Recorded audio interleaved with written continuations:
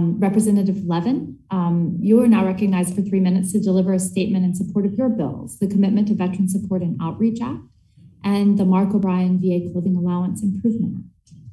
Well, thank you very much, Chair Luria, Ranking Member Nels, members of the subcommittee. I really appreciate your including H.R. 4601, the Commitment to Veteran Support and Outreach Act, also known as the CVSO Act, and H.R. 4772, the Mark O'Brien Clothing Allowance Improvement Act, in today's legislative hearing.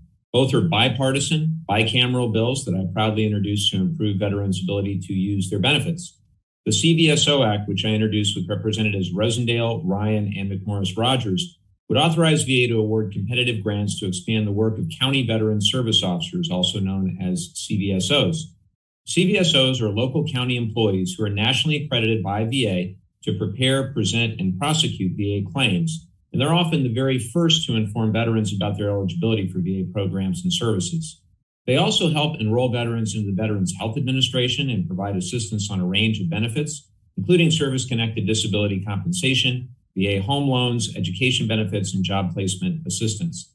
The grant funding provided under the CVSO Act will be used to improve outreach to veterans, assist in the development and submittal of claims on behalf of veterans, hire additional CVSOs, and train CVSOs for VA accreditation.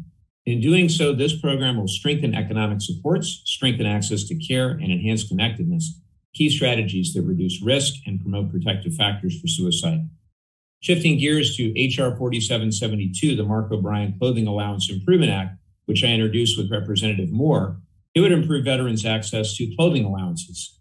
VA's clothing allowance is a benefit for veterans whose prosthetic, orthopedic devices, or skin medicines, which they need because of service-connected conditions, damage their clothes.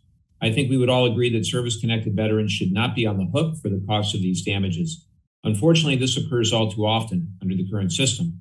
A veteran must apply for the benefit by August 1st to receive payment that fall and then reapply each year in order to receive the benefit again. For veterans who have lifelong conditions, having to reapply each year is unnecessarily burdensome.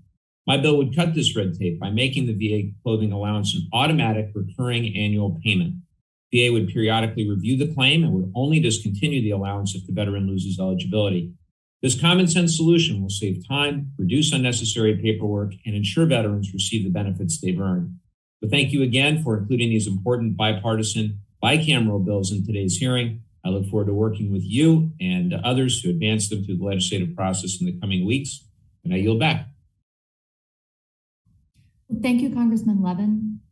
Ensuring that veterans in rural areas as well as underserved populations have access to county and state officers supports the overall mission of reducing veteran suicide by increasing a veteran's ability to file claims for benefits and health care earned through their military service. So thank you for introducing this bill, as well as the Mark O'Brien VA Clothing Allowance Improvement Act, which streamlines, as you mentioned, the VA clothing allowance process. So again, something I think would be beneficial to our veterans.